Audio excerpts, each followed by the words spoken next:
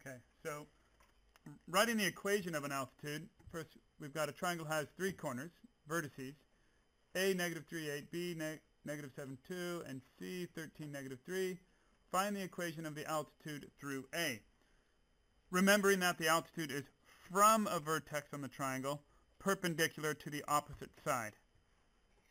Okay, so I drew a rough sketch of what that triangle would look like. I didn't even put it on a plane or anything, but my altitude is going to be coming from A, perpendicular to BC. And it probably won't hit it at the midpoint. It's not, it may or may not, but the only thing I know is that that altitude will be perpendicular to segment BC.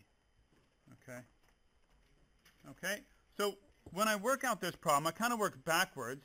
And if I want the equation of this line, I need a point, which I have, A, and I need that line's gradient. Well, I don't know that line's gradient, but I could figure out the gradient of BC.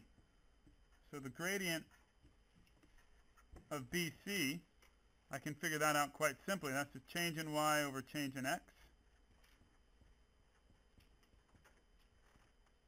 And the change in y of BC is negative 3 minus 2. Negative 3 minus 2 is the change in y over the change in x, 13 minus negative 7. Okay? You get negative 5 over 20, which equals negative a quarter. So the gradient of BC is negative quarter. I obviously did not draw this correctly because the negative gradient should be going down.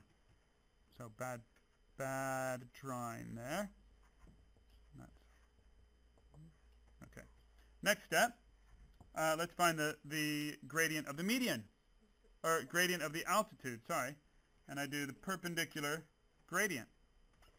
So the perpendicular gradient, or just the gradient of the altitude, is going to be the opposite reciprocal, or negative 1 divided by negative 1 1/4, which is pretty easy to figure out. It's just going to be the opposite reciprocal. It's just going to be 4. Okay, so that's the gradient I use when I write my equation.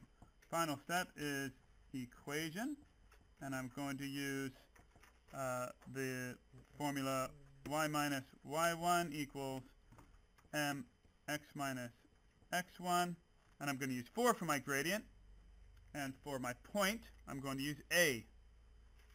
So don't forget to use negative 3, 8 for your point, because it's saying through A. Okay, so that's y minus 8 equals 4